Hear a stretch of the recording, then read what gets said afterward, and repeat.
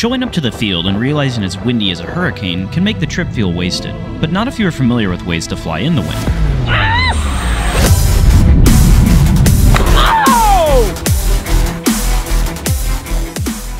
Let's start with what even causes wind and weather in the first place: the uneven heating of the Earth's surface. Part of that uneven heating is what leads to wind, as well as turbulence.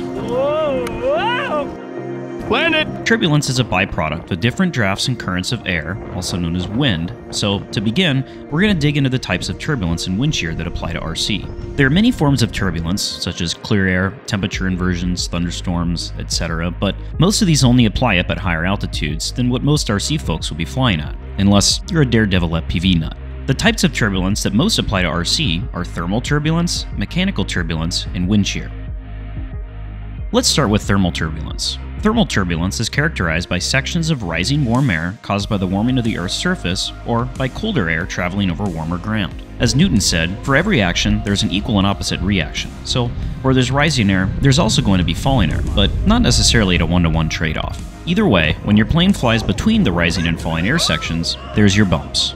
In RC, thermals do make for fun with flying gliders, and we're hoping to get back into that soon with some upcoming aircraft we're going to get that will reopen glider towing for us. Stay tuned. Now for the fun stuff, mechanical turbulence. Essentially, as air that's blowing over the surface meets mechanical interruptions, such as trees, buildings, etc., it gets interrupted from its regularly scheduled programming of steady-state air into a wildly irregular pattern that can tend to lead to some wild reactions from your aircraft. Mechanical turbulence is also a form of wind shear.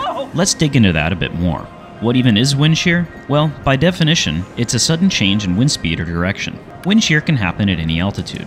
Violent wind shear can be fatal for full-scale airplanes and can leave our RC foam or balsa birds in a pile of scrap if not respected. In full-scale jets, we have a preset wind shear escape maneuver, and our fancy flight directors help us to escape when combined with maximum thrust. The same performance can be asked of RC planes. Recently, we brought our beater Freewing F-35 to the field on a very windy day to demonstrate what wind shear looks like at its worst.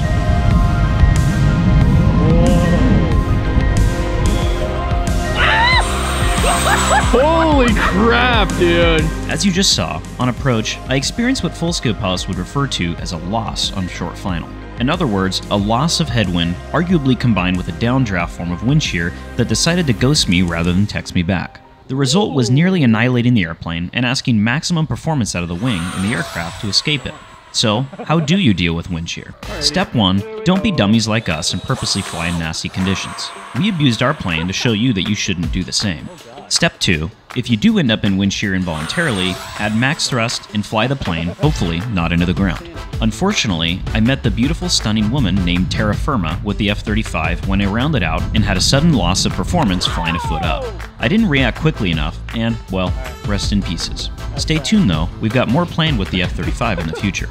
Now that we know what negative effects wind can lead to turbulence-wise, we should probably dig into how to even read the wind in the first place. Ever gone shopping for clothes and asked someone for a pair of wind socks? We hope not, but they are a handy tool for reading the wind.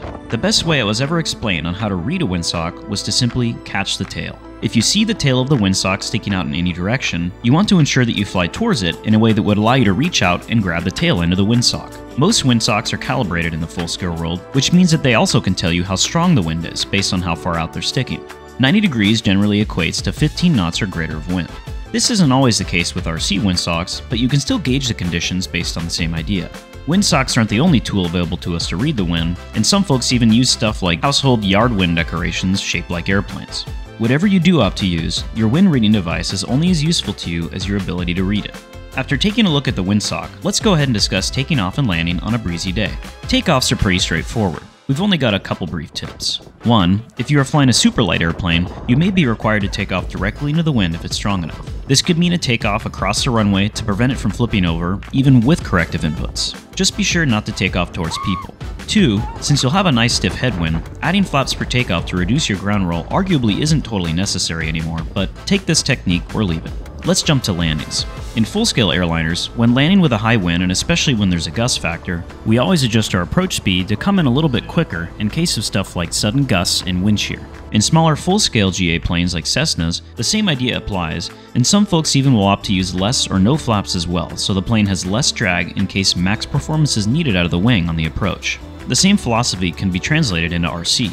However, full-scale GA planes don't have the gobs of excess thrust that we do, so don't worry so much about having flaps down or up. Mainly, just plan to approach a little faster, and to bring your power to idle a little earlier in the round out to flare, to avoid floating from having your excess energy on final as part of your free insurance policy. How about landings with the wind? Tailwind landings should be avoided at all costs unless the scenario specifically dictates it. For example, some full-scale airports, such as this one we used to fly out of when I towed gliders in Washington State, only can be approached from one direction and departed in the opposite direction due to obstacles. The biggest issue with tailwinds is the excessive ground speed you'll have, which generally leads to runway overruns. Don't forget, too, that most planes act as weather vanes, especially lighter RC ones. So on the landing rollout, you could potentially massively ground loop as the plane tries to point itself into the wind. Speaking of weather vanes, after we land, the wind still has a large effect on our airplanes, so it's important to know how to correct for it as we taxi in. Method 1. Simply don't taxi. If it's windy enough, we suggest landing into the wind, coming to a stop, and walking to your plane to grab it. We've definitely experienced a rollover from trying to wrestle the wind even with proper corrective inputs with our lower wing loading models. Method 2. Use corrective inputs with your ailerons and elevator. Let's dive right into it. Headwind taxi inputs. With a headwind, keep your elevator up and ailerons neutral. With a headwind combined with a crosswind, keep the elevator up and roll the ailerons into the wind. For example, if the wind is blowing from left to right, roll the ailerons into the wind or to the left. Tailwind taxi inputs. With a direct tailwind and no crosswind, in full scale, it is recommended to keep your elevator fully down, but since your RC models are so light and incredibly controllable, full down elevator could translate to a prop strike. This one varies from plane to plane. With a tailwind and a crosswind, use the technique we just discussed with the elevator, but roll the ailerons with the wind. For example, if you have a quartering tailwind blowing from right to left, push your stick forward and left. Dive with the wind. So why do ailerons help us on the ground with a crosswind? Adverse yaw. Check out our rudder video for a full explanation on this, but ailerons do induce yaw, which in a crosswind taxi could be the difference between maintaining centerline and ending up in a ground loop. Stay tuned for 2 full videos on how to take off and land in crosswinds with both trikes and tailwheels. Let's wrap things up with a brief rundown on some additional pointers and facts on windy flying. Wing loading. As with full scale, the more weight your wing is having to support per square unit, the better it will handle the bumps. The lighter the wing loading, the more susceptible it is to wind. It's for this reason that we suggest picking your aircraft wisely if you're going to fly in a windy day. Don't bring a microplane, as it could get blown away, especially if you fly it high up where the winds tend to get stronger. Pilot-induced oscillations, or PIO. PIO is easy to get into when dealing with sudden gains and losses of wind and bumps in flight. Use of things like expo to help prevent over-controlling can help, and you can try and wait before making a correction. Remember, a plane will fly itself without your input. You're just helping guide it in the right direction. Don't helicopter parent your airplane. Setting personal limitations. Never be afraid to say no to flying if the conditions don't meet your liking. As full-scale folks say, we'd rather be on the ground wishing we were in the air than in the air wishing we were on the ground.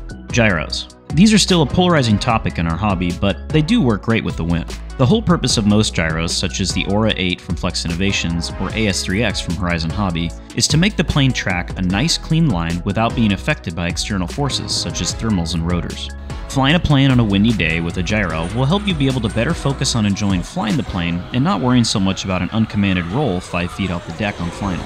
Finally, you can always have fun doing stuff like we do on windy days. You can spend time learning how to truly fly your plane at the edge of its envelope in wind shear, do one-wheel landings and crosswinds using a side slip, or even try flying backwards. What are your favorite reasons to fly, or not to fly, on a windy day? Let us know in the comments section below. If you enjoyed this video, go ahead and hit that subscribe button, or even the like button. Happy landings and bounce one on for us. We'll see you next time with a new upload.